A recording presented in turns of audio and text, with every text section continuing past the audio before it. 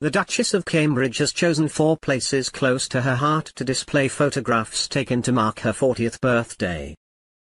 3 glamorous shots of the future Queen taken by the fashion photographer Paolo Roversi are to go on public show for the first time as part of the National Portrait Gallery's Coming Home project, in which pictures of well-known individuals are sent out on loan to places with which they are closely associated.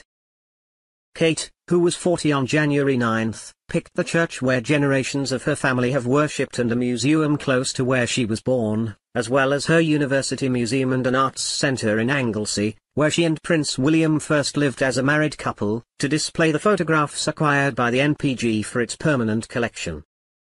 A black and white shot of the Duchess sitting and looking left will be on view first from March 22 to April 5 at St James the Less in the Berkshire village of Pangbourne, where Kate's family have been parishioners for generations.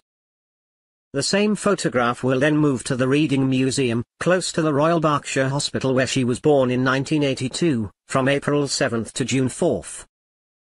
A picture of the Duchess with her hair flowing and wearing a red Alexander McQueen dress will be on show between June 13 and September 30 at the Wardlaw Museum at the University of St Andrews.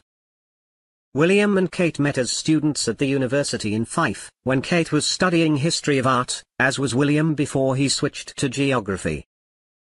The third photograph in Roversi's series, showing Kate in a white dress and smiling straight at the camera, will be displayed at Anglesey's Oriel Mon Museum and Arts Centre between July 16 and October 2. William and Kate had a home on Anglesey in North Wales before their wedding and remained there during the early years of their marriage while William worked as an RAF search and rescue helicopter pilot. Nicholas Cullinan, director of the National Portrait Gallery, of which Kate is patron, said, "As one of her first and earliest patronages, we are delighted to be sharing Paolo Roversi's wonderful portraits, taking each to a place of resonance across the United Kingdom for Her Royal Highness as part of our Coming Home project. The portraits can be visited free of charge under the scheme, which is intended to send works out across the country while the gallery remains closed until spring 2023 during building work."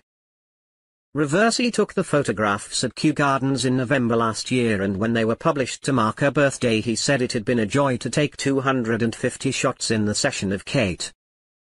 "I was moved by her warmth and friendly welcome and enchanted by her shining eyes that reflected the loveliness of her soul and her smile showing the generosity of her heart," he added.